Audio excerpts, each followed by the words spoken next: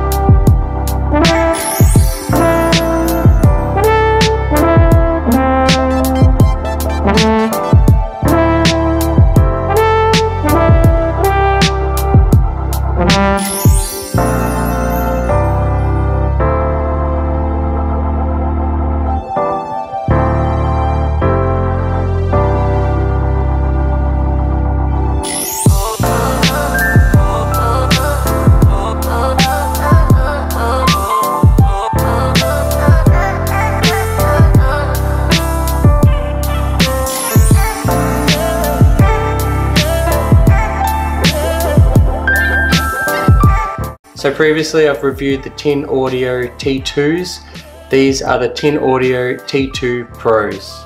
At a quick glance you probably wouldn't even know the difference between the two. Almost the same great build quality, same great metal housing, really nice cable. There's only really small differences if you're looking at the two. Slightly different colour in the housing, and the audio jack is slightly different colour. You still get that nice packaging, nice unboxing experience. They come with the same large amount of ear tips, the foam that come on the earbuds, and a huge selection of silicone tips. They only have left and right on their cables. The actual earbuds aren't marked, they're just marked blue and red. They're made like this so that you can either have them over the ear or under the ear. That way you can swap the earbuds over, still have left and right going the right way, and then you'll just remember which one you have as your left or right, the red or the blue, just to make it easy when putting them on.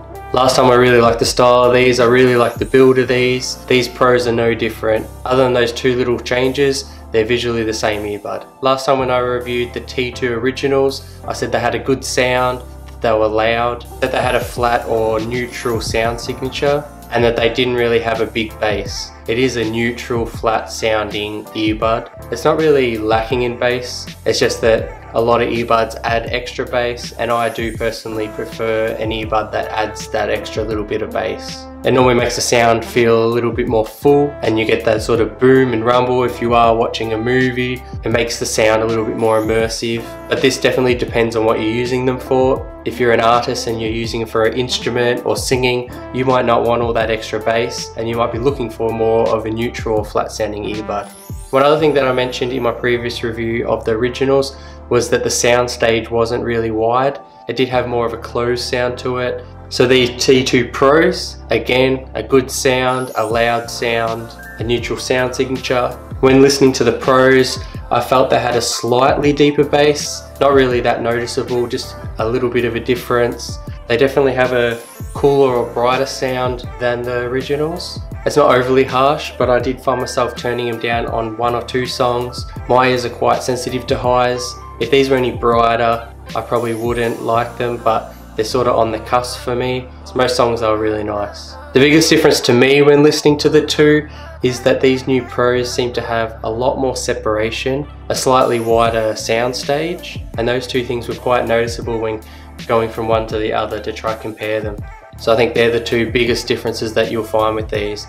They're slightly cooler, more separation, still lots of detail, and they sound like they have a slightly wider soundstage. I definitely prefer the Pros over the originals. Again, these aren't huge differences. I was checking out the price of these. The originals are around $50 US, and at the moment the Pros are only available on mass drop. They look like they're about $10 more, but at the moment they're the same price, $49.90 US. So if you were looking at these, I would definitely look into getting the Pros. They're the same price. If you already had the originals, I don't know if it would be enough to go for the upgrade. There's only slightly differences. The headphone jack looks slightly different, slightly brighter, a little bit wider soundstage, a little bit more separation. They do sound better to me, but I don't think it'd be worth spending another $50 US to upgrade these from the originals. If you are looking for a neutral sounding, more flat sounding earbud, definitely recommend these.